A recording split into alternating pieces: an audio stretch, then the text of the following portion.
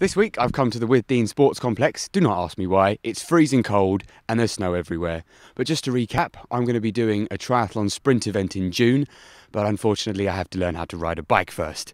But luckily, one of the parents at Carlton Hill has volunteered to teach me, and as I'm the Year 6 teaching assistant, we got some of the kids involved as well.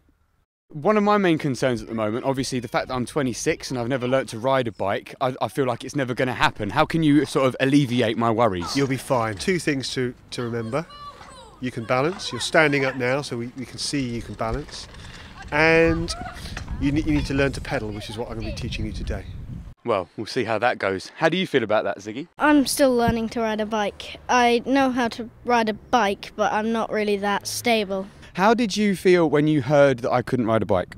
I felt shocked and I thought it was a joke, but then I found out it wasn't, and I just felt shocked, really. What do you think my chances are like of learning to ride a bike? I think it'll be good, because if you're kind of stable now and you've ridden a bike before. Have you ridden a bike before? Once. It didn't end well.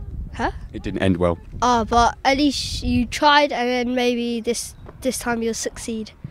Thank you, Edward. I like that. So, Ben, can you explain to us what exactly is happening at the moment? What have you done to your bike? I've made it into a smoothie bike. Your pedal power, so you're going to be focusing on your pedalling. I'm going to be looking at your pedalling. But we don't want to put that to waste. You're going to be making smoothies with your energy. I think I can handle that. How do you feel about that, Zig? Good, because we're only doing the pedalling.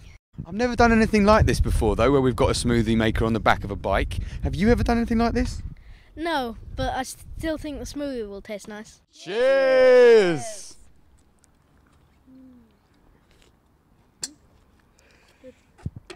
It's good, isn't it? Lovely. It's really nice. Yeah. Shows your pink beard.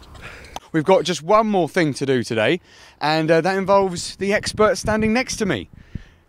Just finish your drink, Can you tell me a little bit about how you came to learn how to ride a unicycle?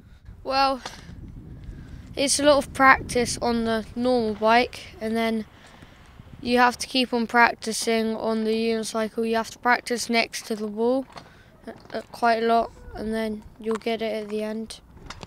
Jay, what are you exactly doing? Well, Edward, I seem to have managed to learn how to ride a unicycle in the space of 5 minutes. Otto, you said this was going to be difficult. What are you doing? What? Yeah, you can't do that to me. I was supposed to be looking like I was riding a unicycle. It was going to look really good.